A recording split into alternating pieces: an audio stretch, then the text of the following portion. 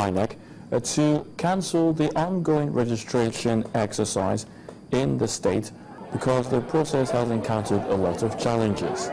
Governor Okorocha also proposed to INEC to fix a new date so that the agency can work on its equipment and prevent a situation in which the residents could be disenfranchised in the general elections. That recently, or a few hours ago, we were at the INEC headquarters to protesting about the irregularities at the registration exercise.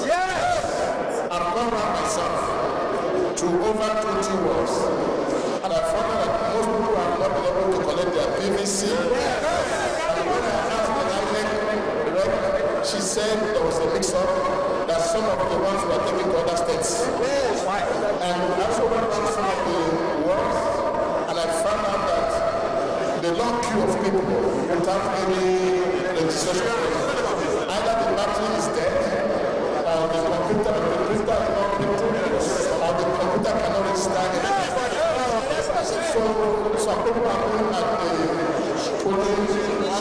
the wards for more than 4 times since inception, and they go and come back and no registration.